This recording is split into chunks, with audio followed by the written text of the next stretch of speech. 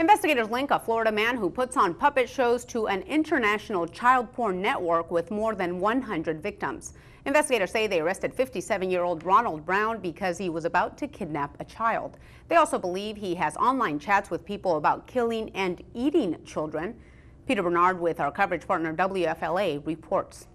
Ronald Brown's Facebook page shows him with a dog puppet at a Rays game, with a Santa puppet at a holiday event, and feeding a giraffe at Busch Gardens. But federal prosecutors say behind the scenes, Brown has a darker side. In a criminal complaint, they say Brown conspired to kidnap a child and possess child pornography.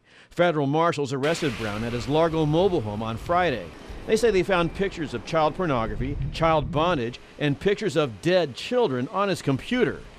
Neighbors at the Whispering Pines mobile home park, including this young girl, say Brown has young people visiting often. I thought it was kind of creepy, and so did my neighbor over there. She thought it was kind of creepy, so she didn't want to be around him when he walked down the street.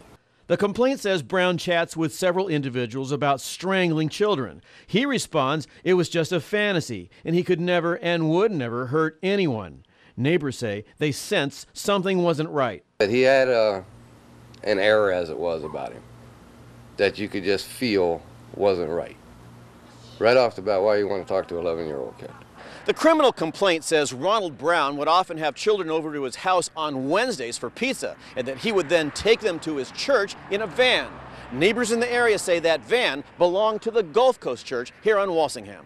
Pastor Randy Morris told me by phone he had no suspicions about Brown, who ran a volunteer puppet ministry. And he says he was saddened by what happened.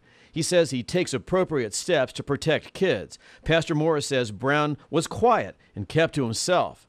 A puppeteer with a website, Puppets Plus. For now, the feds have closed the curtain. Ronald Brown's Facebook page also says he is a master control operator at the Christian television station WCLF Channel 22. Until his arrest, he had been listed as a potential speaker with the Pinellas County school system.